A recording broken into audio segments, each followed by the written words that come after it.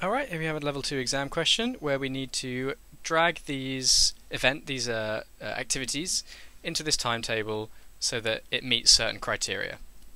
Let's have a quick read through. Lois is in a holiday resort. She wants to book some activities for tomorrow. Lois wants to do one activity in the morning, one activity in the afternoon, and one activity in the evening. She wants the activities to last more than 4 hours in total, cost between £50 and £55 in total, and you need to choose 3 activities for Lois and complete the totals. So if we pick one morning activity, let's pick the zip wire. Sounds quite cool. Let's do the zip wire. In the afternoon we can do mini golf, and in the evening we can do go-karts, laser quest, or tennis. Let's have a nice lovely little game of tennis. Okay, we might have got lucky. Our first guess might have been the one that works. It's not likely, but it could happen. So let's check all the times, check the cost, see if it works. Now I've spotted a problem that might come up with the time. She wants the activities to last more than 4 hours in total, but when we add these numbers up, our answer will be in minutes, and we need to put minutes in here because it wants the time in minutes. So it might make sense at this stage to convert this 4 hours into minutes so that I know what number I'm aiming for down here. If there are 60 minutes in 1 hour, then there'd be 2 lots of 60 minutes in 2 hours, 3 lots of 60 in 3 hours, and 4 lots of 60 in 4 hours. So I'm going to do 60 times 4 for 4 hours.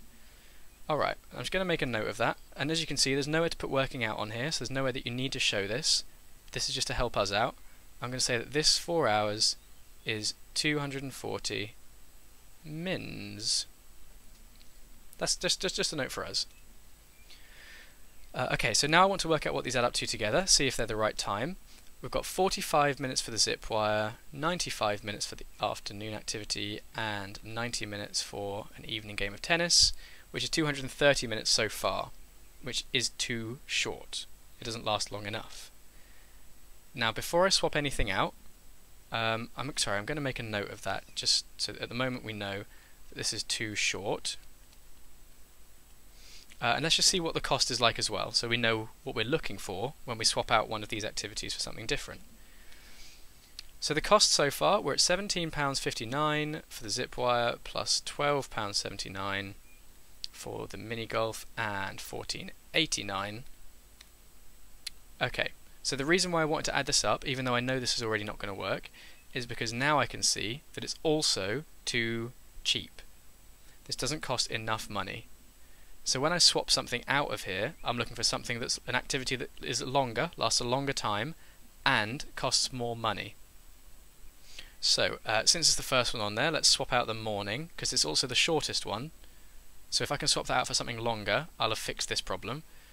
I'm going to take it out and swap it for either quad bikes or wall climbing. Well, quad bike sounds a little bit more exciting, so we'll swap it out for quad bikes.